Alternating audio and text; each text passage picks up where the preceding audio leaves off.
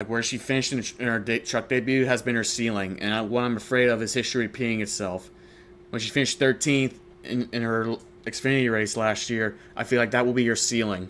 I guess we'll just see how the season plays out for Hailie. No, either she's going to prove me and a lot of doubters wrong, or she's going to prove we have a lot of us right, and that she's not as good as we all thought she was going to be.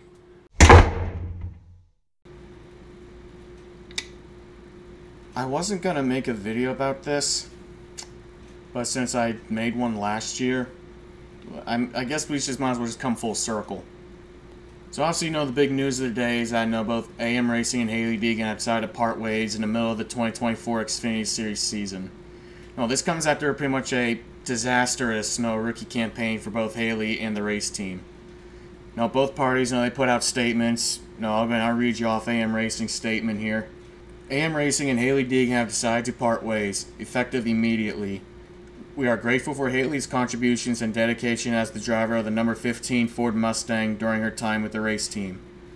We wish Hailie the best in her future endeavors and look forward to her continued success on and off the track. So that was just pretty much the generic way of saying goodbye to somebody. All companies pretty much say, we hope the best for your future endeavors and blah blah blah. Whatever. Alright, so now here's Hailie's statement. Beginning this season, I had a lot of excitement and hope in taking my next step in the NASCAR Xfinity Series. It's something I've been working towards for years and always dreamt about. I worked hard to prepare for this season after the team pursued me to drive their car. Unfortunately, it has not turned out the way that I expected. There are always several reasons within a race team as to why things do or do not work, but sadly, our goals no longer align. That being said, myself and AM Racing will be parting ways. The only thing I am focused on is getting back to being competitive. That is all that matters to me. I'm working as quick as possible to find the best opportunities to get back to the track. I'm thankful for the following that I have and everyone who supports me. It's truly only me that knows the whole story and what I need to succeed. See you at the track soon.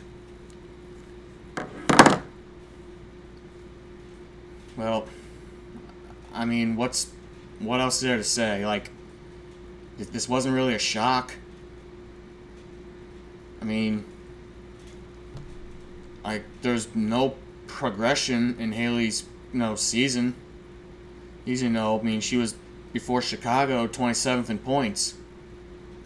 She was behind Eric Almirola, who only made 5 starts. Now, granted, Eric's only drove a JGR car, but still, when she's made 3 times the amount of races that he's in, and he's ahead of her in points, that's not good. And she was also behind, I believe it was Kyle C. I think Kyle missed 2 races and he's ahead of her. And for Chicago, Matt DiBenedetto, he was only 4 points behind her. And he missed 5 races because he didn't have a ride. Also, this isn't much of a shock either after what happened in Chicago. Joey Logano went out there, qualified 15th, and finished 8th. I think throughout the whole race, I don't think he was ever outside the top 20. And also, he got their team's first top 10 this season. Hailie had no top 10s going in this season. Her best finish was 12th at Talladega. And that was after she pretty much ran last on the track all day. And she got lucky with a few cautions. And pretty much fuel strategy as well. So, Hailie said, she's looking for the best opportunities, and I saw Bob Pockrass, wrote an article that said, Hailie Deegan loses Xfinity ride, leaving racing future uncertain. Those both go together because, quite honestly, who would want her? And honestly, if somebody wanted her, what good opportunity is there? No one's going to take her in Cup. Not just because of the charter system, because, she's honestly not experienced. The Xfinity program over at Ford, it's not great. Got the 2 Stewart Haas cars. And eventually, that's just going to become the Haas factory team. I imagine Gene Haas or somebody, they're going to have other guys lined up. Then there's the RSS Racing team, which is essentially the same car she was racing in. She was pretty much racing around those guys. Unless, the Rhett Jones team from the ARCA series moves up the Xfinity series, and Ford puts money behind her. Like, that was probably the biggest thing about this season, was the fact that, you know, I'm understanding what AM Racing got some of their technical alliance with Stuart Haas, and they got more backing from Ford when they brought her in. So, like, at what point do you just throw your hands up and say, no, I give up? It's a cruddy thing to say, really, because, no, everyone wants her to succeed. No, even though what I'm saying right now, we all want her to succeed. I want to see her succeed. But every weekend from 2022, let's say, no, let's scratch out her rookie truck season, because no, that was a little difficult without practice and qualifying. It got harder and harder to put faith behind her because she wasn't improving.